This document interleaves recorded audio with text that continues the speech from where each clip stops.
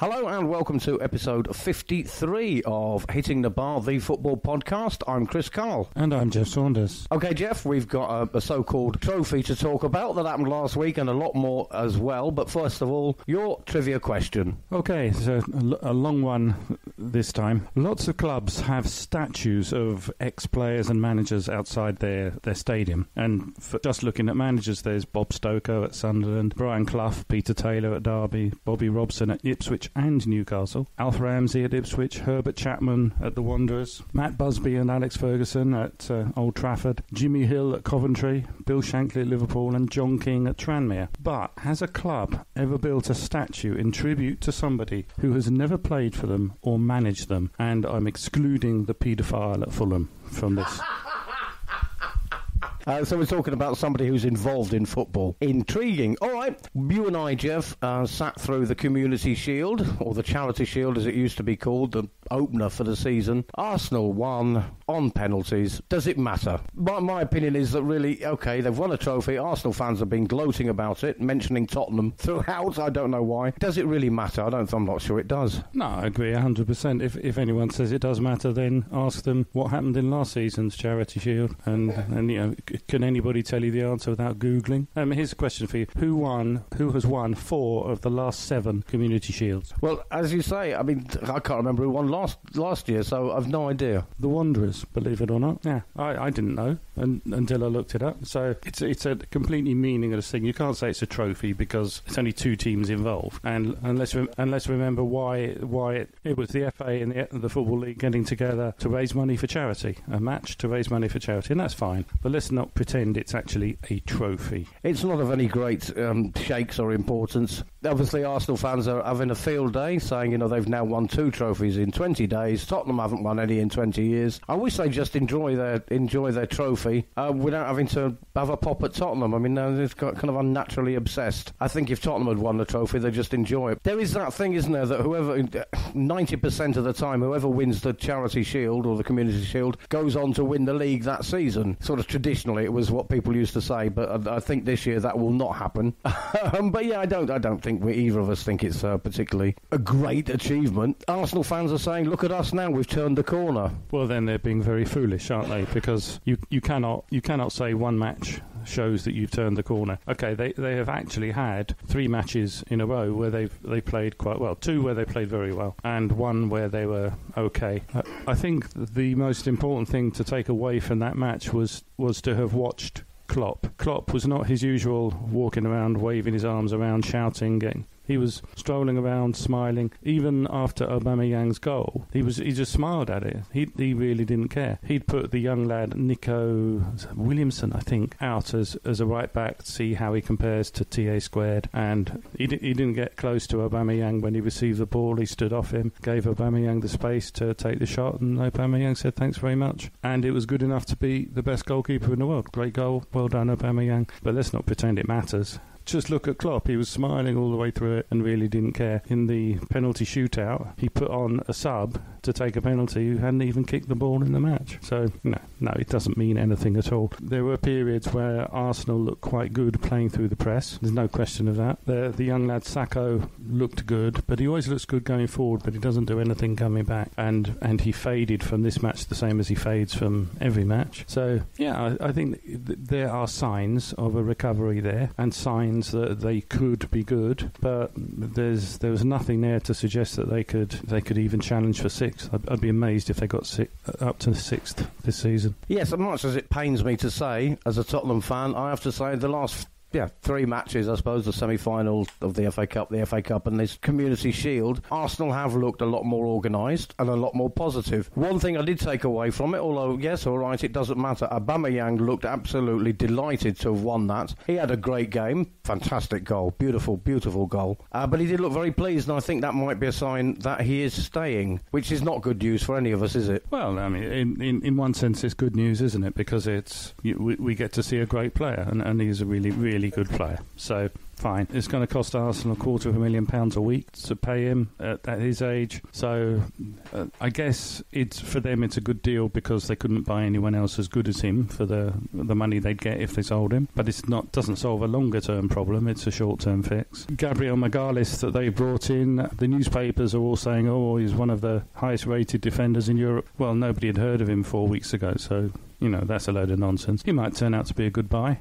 We don't know. There's still a lot to do at the Wanderers, I think. The lesson that we can take from the last few weeks is look at Gnabry and Koeman paying for Bayern Munich in the final of the Champions League. Both players that Arsenal tried to sign and didn't sign because they wouldn't offer enough money for them. And they end up playing the Champions League final, and Arsenal they might, if they have a very good season, finish 6th. And then what do they do? All right. Well, I think that's fair enough, and I'm glad to hear that. But I have to say, Arsenal did look better than they have in the rest of the season, but, one game doesn't make a swallow or a summer or whatever the expression is. But that doesn't take away from the sort of nasty taste in the mouth that you and I felt when they signed Willian, because of all those redundancies, and that still hasn't gone away, has it? I'm still not happy about that. If it had been my team, I'd want them to have ambition, but I wouldn't want them to be laying off members of staff. Yeah, I mean, the groundsman did a series of interviews during last week trying to say, the redundancies are nothing to do with us, blah, blah, blah, and the players who took a pay cut have got no right to complain about this. Well,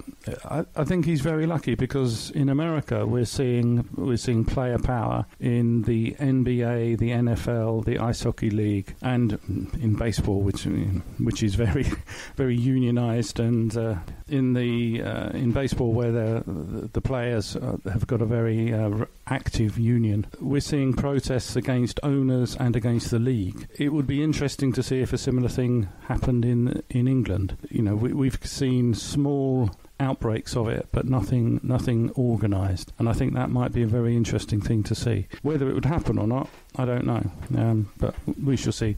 Certainly in America, the unions that negotiate for the players are much more socially aware than in England. Yeah, I was going to say, I don't think anything like that will happen in Britain. For the last few years, the leaders have, and more increasingly, consistently lied to the people, and the people just roll over in bed and continue sleeping. So unlikely that will spread to sport, especially with the players being paid so much and everything. But it's interesting that Arteta said, the players can't complain. Well, they have every right to. But we shall see if they take that opportunity. On that scale of things, spending money, obviously one player Arsenal could not possibly afford. Last week on the podcast, you and I debated whether Lionel Messi would flourish under the new manager, Ronald Koeman, whether we thought he would stay or go. As soon as we got home, we read that, having recorded the podcast, we read that Messi put in a transfer request, which neither you or I saw coming. What do you make of that? Because, when I saw that, the first thing I did was text you to have a look, because I was so shocked by it. But also, it made me very excited just because of the content we get for the podcast, and also the way it shakes everything, the world of football up, I think. My first reaction was that this was an attempt by him to force Bartomeu, the Barcelona chairman, force him out. Now, Bartomeu cannot resign. If Bartomeu resigns, he will be in prison, because Barcelona have breached every banking covenant and a number of laws in Spain regarding the level of debt that they've got compared to their assets. Bartomeu has to correct that position and get a lot of money in on transfers. Otherwise, he will go to prison. He won't be the first Barcelona chairman to go to prison. Or the same is equally true of Real Madrid presidents, by the way. But Messi is clearly trying to force him out. I said last week that I didn't think Messi could leave, and one of the reasons was I don't think there's certainly no club in Europe that could afford him. Now, by saying afford, doesn't mean they could not come up with the 90 million a year to pay him. I think there are a number of clubs, obvious ones we can all think of, where they could. But what they couldn't do is suddenly find the extra 150 million that they need of income to balance them in the financial fair play. And that's the issue. It's not about how much the transfer fee is or how much money they have to pay him. It's can they balance their books with financial fair play? And I don't think any club in Europe can do it. That's true. But one suggestion would be that you get get rid of all your players apart from the goalkeeper and sign Messi and just let him win the match on his own, because he is that good. You and I were saying he scored a third of all Barcelona's league goals last season, nearly as many as Burnley in their entirety scored. So he's obviously an asset. He's the best player in the world. We know all that. How much of a difference do you think if financial restrictions aside and possibilities or lack of possibility that a Man City or a Man United could or even Chelsea could afford to sign him legally, financial fair play and all that, put that to one side, how much of a difference could he make to one of those teams, and where do you think he'd make the biggest difference? Clearly he'd fit in very well at City. I think he wouldn't fit in very well at Tottenham under Mourinho. I don't think he'd fit in at Liverpool, but where do you think he'd be best? Well, I think he'd improve every team in the world. But the reason he wouldn't it wouldn't work at Liverpool is that a lot of Liverpool's attacks come down that right-hand channel, particularly with Mo Salah, where he's so good going forward, so they don't really need him there. City, yes, he would be a natural sort of replacement, if you like, for Aguero, where City struggle when they don't have Aguero there. But if they had Messi in the inside right channel, then that would be very different for them. And to see him joining up with De Bruyne would be wonderful to see. So you just think Messi at his best and Barcelona at their best when Messi was there in the inside right channel coming to the left, and Iniesta starting from the left and coming and crossing. So that would be absolutely phenomenal. But any team will be much better with him than without him. And his goals record, where he scored in club terms, he scored the same number of goals as Ronaldo, who's played 120 matches more. And then we start getting to assists. No one in Spain has got as many assists as Messi. So he'd be a phenomenal addition to absolutely any team, even Burnley or Stoke. It really doesn't matter. It really doesn't matter. And as you say, stick a goalie there and him on the pitch, and he's still got a good chance of winning. Yeah, obviously if he's playing for Stoke, he's playing against lesser opposition, and really you could just stick him on his own, or just have every single Stoke player passing the ball to him, and you're guaranteed a win. So he'd improve everybody. He's 33 and he wants a lot of money, and he's earning a lot of money. You couldn't sell him on, so you're not, you'd get 2 or 3 years great value out of him. You'd probably, if he's at City, you'd probably win the league. I think if he went to City, we'd all be looking to them to win the league that season. But it's a moot point, isn't it, really, I suppose? So you think he's going to stay, do you? Think Barcelona will force him to stay? Because he was supposed to turn up for training yesterday and he didn't turn up. I don't know what that means. Well, I'm pretty sure his lawyer said to him, by sending this legal letter by Burofax, which is it's the electronic ignition of a recorded delivery letter. So it's how lawyers send recorded delivery letters now. You have said, I resigned. I'm not employed by you anymore. So therefore, you cannot go, because if you go, you'll be saying and go through your medical, etc., etc. You're by action saying that you are still a player. So that's why he didn't. La Liga have been asked the question, obviously, does this release clause for 700 million euros, does that actually apply? And La Liga have given the only answer they can possibly give, which is basically to restate the rules. It's there in his contract, and we cannot register any player's transfer, unless it's agreed between the parties, and it's not agreed between the parties. So basically, La Liga are really saying, look, you've either got to agree it between yourselves, or someone's got to go to court, and the court's got to tell us. But as things stand at the moment, we can't register a transfer. So that's the situation that we're in. This 700 million release clause, obviously, if they did agree that he wants to leave, he's going to leave, whoever buys him won't have to actually pay 700 million. If Neymar is, 220, then somebody could get hold of Messi for 250 maybe, but it's the wages. So there are clubs that can afford maybe 250, 300 million, I think. If Man City, just let's theorise again, if Man City could afford to pay that 250 million and Barcelona said yes, take him, because Koeman obviously doesn't like him that much, does he, the way he's been behaving? Could City just afford that? And how could they persuade? Do you think they could afford the wages? Because City have got money. Yeah, affording the transfer and affording the wages are not the issue. The issue is the financial fair play rules. Paris Saint-Germain could afford him. Chelsea could afford him. Manchester City could afford him. Manchester United could afford him. But where are they going to get the income that's going to balance the books for financial fair play? Now, it's possible that actually within that question is the answer. So what is his 90 million wages? How's that made up? How much of that is media driven? How much of that is sponsorship and all those sorts of things? So, I'm quite sure some commercial lawyers can come up with something that in the normal course of events which could make that work. But 90 million is a huge number, and that's going to be difficult. It's going to be very difficult. I don't think it can be done. The issue, though, for City is, why would you want to pay 90 million a year and pay 200 million to get him when you could get Dybala from Juventus for, he's worth 100 million, you probably get him for 70 million at the moment, and he's Messi light if you want to look at it in an insulting way. He plays in the same position, plays exactly the same way. He's not quite as good, but he's a very good second choice for him.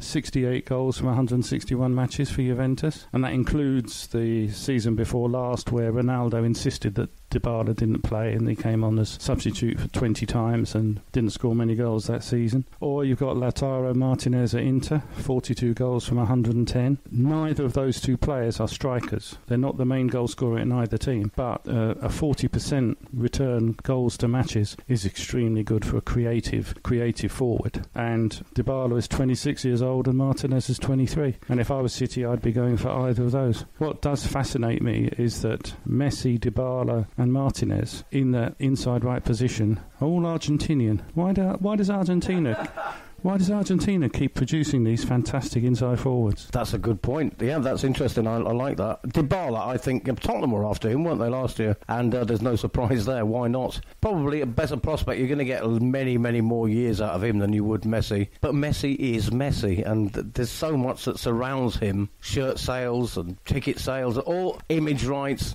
and all those things that come around Messi that would create such a media storm and such great interest in Man City or whoever. You can see why there is interest, but realistically we both probably think not going to happen. But where does that leave Barcelona? Because then you've got a striker playing for you next season who's unhappy, already put in a transfer request, and when Koeman went, and you said straight away Koeman is not the man for the job, and when he went there, the first person he called was Luis Suarez to say you're not in my plans. The second, and considering Messi is the most important player at that club, he was the second person Ronald Koeman called and was told you will just a team player, you will no longer have your special privileges, whatever they were. I mean, for me, that is not very good man management, is it? You've got your star player who scored a third of your goals, and you're putting him in his place. What do you make of that as a management style? Well, the word I would think of is it's ignorant. And you look at the great managers over the years. Look at how Matt Busby managed George Best. Look at how Alex Ferguson managed Cantona. You have to manage people according to who they are and what they do and what they bring to your team. And, these great managers talk about teams. Sometimes that individual gets away with something which others don't, because they are so important to the team, and you have to manage them in a way that gets the best out of them. Well, I think, first of all, hiring of Koeman was very provocative, I think, from Bartomeu, because he must have known there's no way that Messi is going to like that. In fact, not just Messi, but the team. The footballers talk. They've got friends all over the place. They start off in the youth team, and they're best friends of the players. They play together as youth footballers, and then you go your different ways in various transfers. Do you think these players don't know of Koeman's record? Particularly the ones in Spain. Do they not remember back a couple of years to Valencia and Koeman, how he nearly got them relegated? The third best team in Spain getting relegated. I mean, it's extraordinary. So I think it was very provocative by Bartomeu, and maybe his thinking was, okay, if we can get somebody, really piss Messi off, make him want to leave, and somebody comes up with sort of 300 million or something for him, it solves the financial problems at Barcelona. Maybe. But it's not just that there is your main player, the one who scores a third of your goals and makes a third of the rest of them, because his assists, he's miles ahead in assists of anyone else in Spain and Europe, in fact. It's not just that, but Bartomeu then came out with this list of the untransferables, so everyone else who wasn't on the list thought, hang on a second, they want to get rid of me. So you haven't just got one player who doesn't, he's going to stay but doesn't want to play for them. If they can't get rid of these players, they're going to be there as well, expected to play for the team. And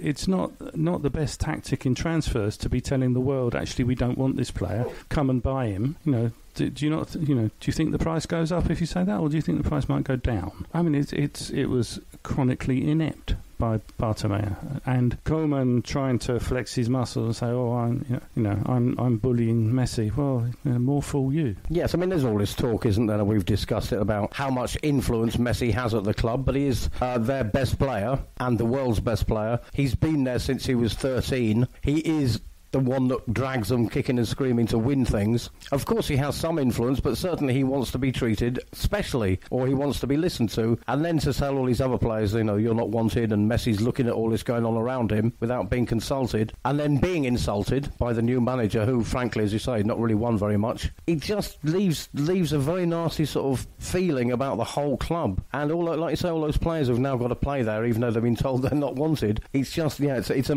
mess, and quite good for us, because it gives us lots to talk about.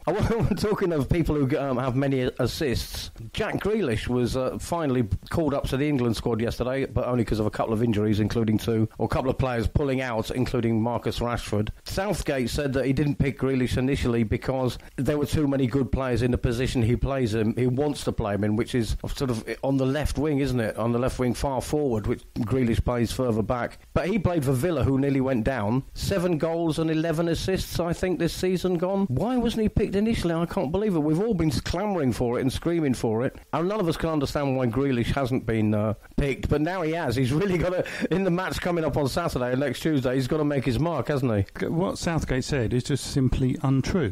Grealish is not a forward. He's an attacking midfield player. He plays, his starting position is in a deep inside left position, exactly where Iniesta used to play. And so to compare him to Rashford and all these other players that he compared him to, it's just false. It's just dishonest, because that's not his position. Now, the reason for him saying that is that Southgate doesn't want to admit what he's actually doing, which is trying to copy Liverpool, because Liverpool don't have that creative passing, dribbling midfielder. All their creativity comes from the fullbacks, left and right fullbacks getting forward, and they, by winning the ball as high up the pitch as they possibly can, this counter-pressing, they win the ball near their opponent's penalty area, and then you don't necessarily need this passing genius or dribbling genius to get you to that position. So Southgate is trying to copy what Liverpool do, which I don't think is going to succeed, because the players that make it work aren't all English players. If you haven't watched much of Grealish and you can cast your memory back, Gascoigne, they're so similar in how they play and what they do. Are you telling me you wouldn't want Gascoigne in the England team now? Of course you would. But that's how Grealish plays. And the people criticise him and say, oh, well, he goes down too easily. The statistics prove he was the most fouled player in the Premier League last season. He has lumps kicked out of him, and he keeps getting up and keeps delivering. Only De Bruyne had more assists than him in the league this year, and he played for a team that was nearly relegated and should have been relegated, in fact. But that's another issue. No, I think Southgate is treating Grealish incredibly badly, and I can't quite understand why. I think it's interesting what you said there about Grealish being the most fouled player in the league. I think I'd want that player in an international team, because by rights that means that you're going to win plenty of free kicks and possibly penalties, so get him on the pitch. The comparison to Gascoigne, I'm not sure, Geoff. I'm not sure. He certainly, I don't think, can take free kicks like Gascoigne. I think that's probably missing from his repertoire. But however, I think the rest of it, probably he's that player, and he certainly should be in the England team. Let's have a little look at some transfers that have been happening. Tottenham have signed Doherty from Wolverhampton Wanderers, for 15 million. What great business that is. Levy, we've now signed 3 players, and it isn't even the last day of the transfer window. Very strange. I don't know what's happening at Tottenham. Pinch me, wake me up. What do you make of Doherty then? I think Doherty's shown himself to be a very good player. He belongs in the Premier League. He's not going to make massive mistakes for you, but equally he's not an inspiring signing, but he's good in the position he plays in. Mourinho's obviously identified that as a weakness and solved it. So good. That's what managers should do. Yes, it definitely was a weak spot of ours, among others. Chelsea, on the other hand, have stormed the transfer window. They've signed more than anybody else. Ben Chilwell. Now, what I've noticed is Leicester, there are some clubs that do this. Leicester, and I think Bournemouth have been not guilty, but have done this as well over the years. But Leicester seem to sell one of their best players every season. Harry Maguire, for example, who we'll come on to later. They seem to sell one of their best players every season, make a lot of money, regroup, and then do quite well the next season. And Leicester have done that consistently. But with Chelsea, what do you make of these signings? I think I'm as a top four contender supporter, I'm a little bit worried about Chelsea now, because I think they could be challenging for first place now with some of the signings they've got. Yeah, I mean, I have to say, I've been saying for a month that I couldn't understand why they wanted or needed Kai Havertz. Now, not because Kai Havertz isn't a great player, because he really, really is. He's scored 46 goals in 150 appearances. He's the youngest player to play in the Bundesliga, the youngest to get to 50 games, the youngest to get to 100 games. Broken every goal-scoring record for his age. He's 46 goals in 150 appearances compared to De Bruyne, 36 from the same.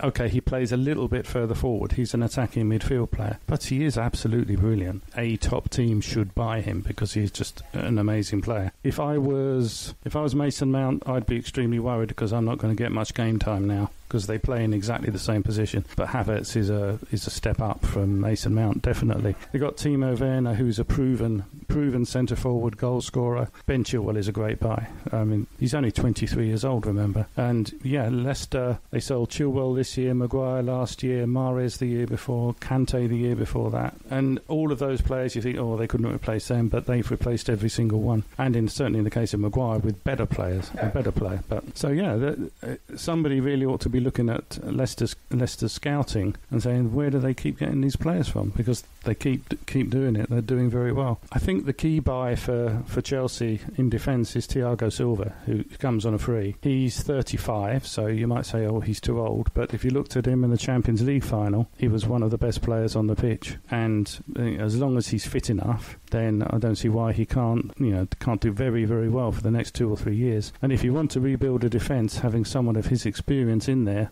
find yourself a really good number 6 and let Thiago Silva teach him. It would be exactly the same as when Carvalho came in under Mourinho to teach John Terry how to be a centre back. That's what Lampard is trying to do. And okay, he solved left back. Chilwell, no problem, solved left back. Azpilicueta at right back. There still isn't a better right back as a right back in the league than Azpilicueta. TA squared is better going forwards, but Azpilicueta is a better defender. So if you can solve the centre of that defence, maybe bring Declan Rice in as a holder, you've definitely got a team that can challenge for the top position. Yeah, I think so. I'm a little bit worried about that. But we've spoken about Chelsea and their defensive woes, and you've said it's always the goalkeeper that's been at fault. I agree, yeah. Chelsea look like they're forming quite a strong defensive unit there, and Silva will be a great addition to that. So they need a goalkeeper then, maybe. They need to improve in that area, and they will be a force to reckon with, I think. Yeah, the issue, of course, is that they spent 72 million on Ariza Balaga and have just shown that they don't think he's worth it. So who knows how much money they can get from him. Petr Cech has started the marketing offensive by saying that he thinks our keeper Ariza Balaga is a great goalkeeper. Well, okay, if you think he's a great goalkeeper, play him and let him prove it. But Chelsea have made a couple of bids for the Rennes goalkeeper Edouard Mendy. They're going to get him for about 20 million, I think. I'm not convinced about that, but yeah, if Petr Cech says he's good enough, and then I'm not going to argue with him, obviously. Chelsea are looking good. Hakim Ziyech out of that great Ajax side at 35 million. That's pretty good. He's a fetcher and carrier in midfield, but 96 goals in 280 games, 1 in 3. That's pretty good. Chilwell, Timo Werner, Thiago Silva, Kai Havertz. That's going to be a very good team. It is, yeah, definitely. That was the point that we were making there, is Chelsea are going to be a force to be reckoned with. Another team that's looking to improve, of course, is Manchester United. Still not managing to sign Jadon Sancho. That drama, that soap opera rolls on. They did make a good signing yesterday for just 40 million euros, which is, of course, less in pounds.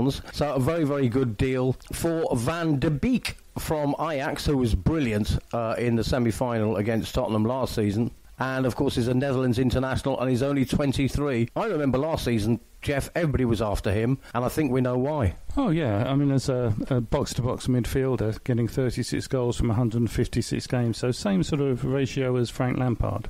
He's a very, very good buy for Manchester United, and a significant step up from Paul Pogba as well, I'd have to say. Yeah, I mean, he hasn't scored as many goals as Kai Havertz, but Havertz plays further forward than he does. I think it's an exceptionally good buy by Manchester United. He's really going to improve that team. Yes, and for once, Manchester United haven't overpaid for a player. In fact, I think 40 million euros for Van der Beek is a bargain, actually, if you look at how much they paid for Pogba, for Maguire. And as you say, I think, yes, he's probably a step up from Pogba. Should Pogba be worried now? They're not exactly the same position, but very, very similar. Possibly Pogba should be worried. They've got an upgrade. Oh, definitely an upgrade, yeah. I mean, Pogba he's averaged 6 goals per season and 7 assists per season. You know, that's a long, long way behind Van der Beek or Hakim Ziyech. So that great midfield of that Ajax side from last season that got to the semi-final of the Champions League and very unlucky not to make the final, De Jong, De Beek and Ziyech have now all gone. So maybe along with Leicester,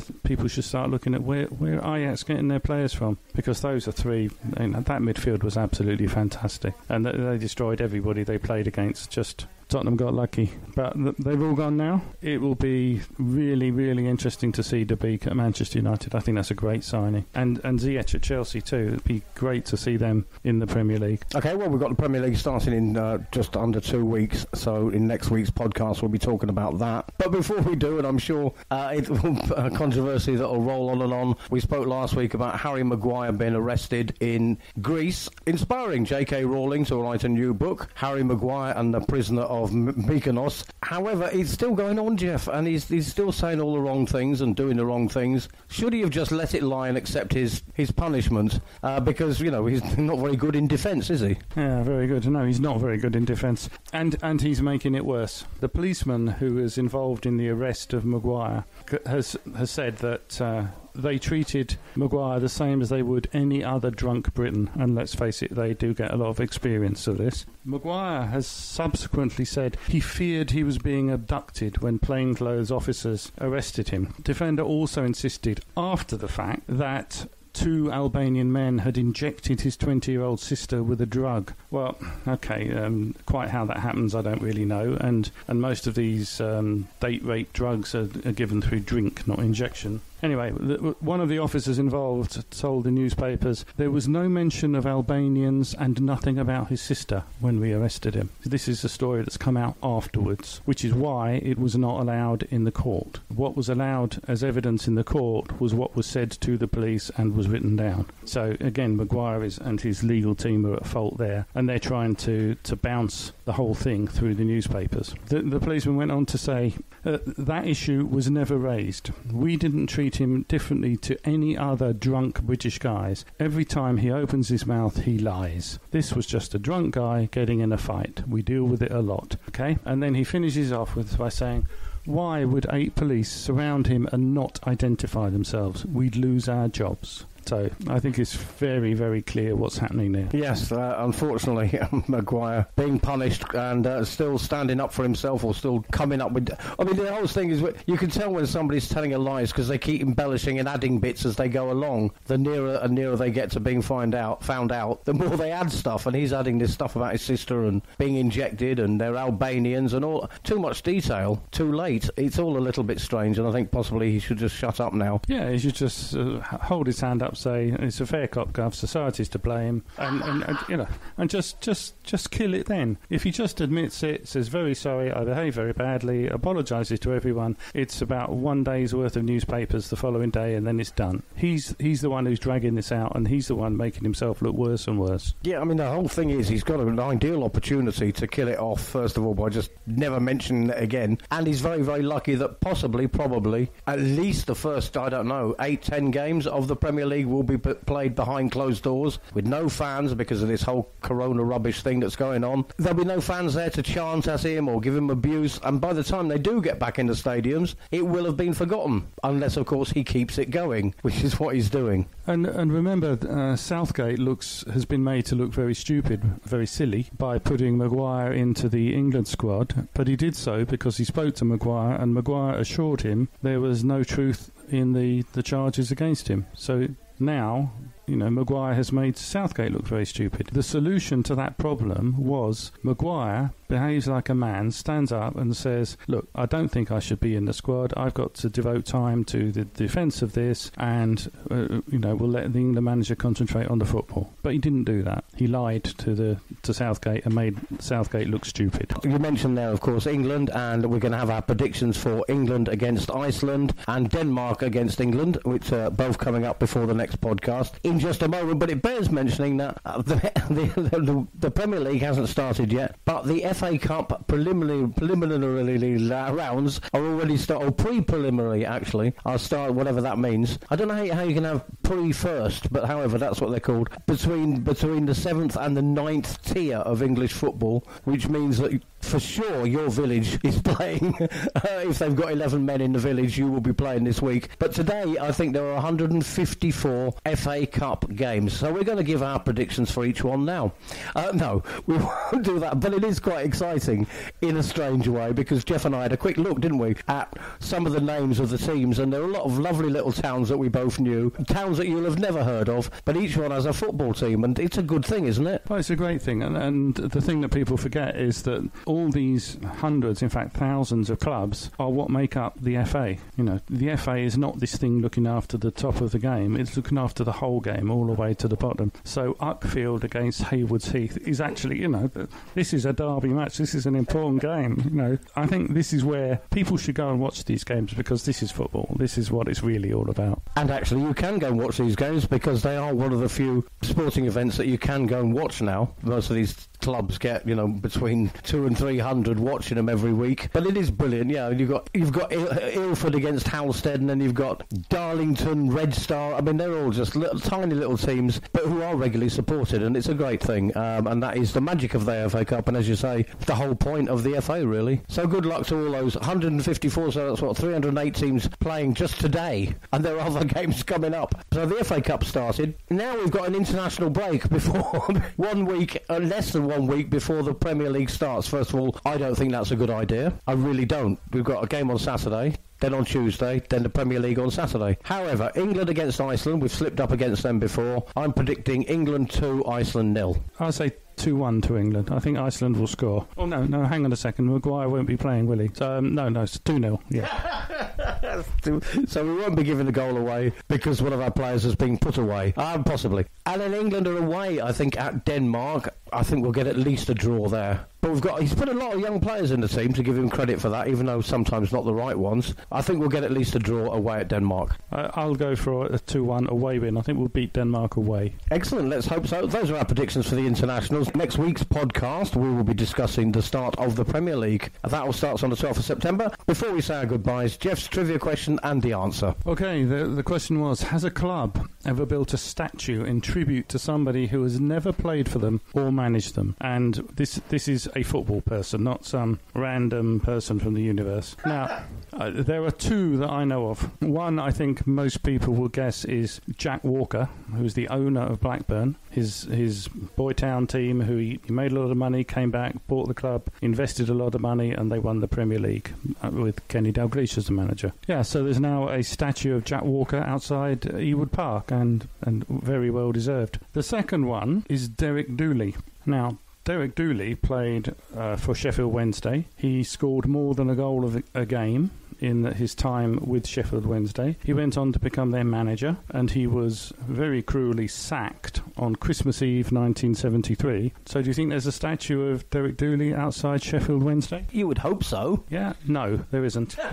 He left Sheffield Wednesday after being sacked on Christmas Eve, and he went to United. That is the real United, Sheffield United. And he had a variety of roles: commercial manager, director, chairman of the board. He's the only person who's connected with both who had a standing ovation at Hillsborough. Both sets of supporters stood up to give him a standing ovation. The statue of Derek Dooley is outside Bramall Lane. So the Blades recognised what he'd done for them, and Sheffield Wednesday didn't. So there you go. That's quite extraordinary, because he was the most prolific goal scorer. He was also a manager of Wednesday, so he played for them, he managed them. He was then commercial director at Sheffield United, and got recognised for his efforts as commercial director enough to get a statue built for him quite weird, very weird. But Sheffield United doing a lot more for obviously a great person there for the city, I suppose. Yeah, I mean the reason that Dooley's career was cut short at Sheffield Wednesday as a player was he had a fracture in his leg, it got gangrene, and they had to amputate his leg. So that's why he stopped being a player. And he was a successful manager for Sheffield Wednesday. But you'd think their highest ever goal scorer would warrant some sort of recognition from them.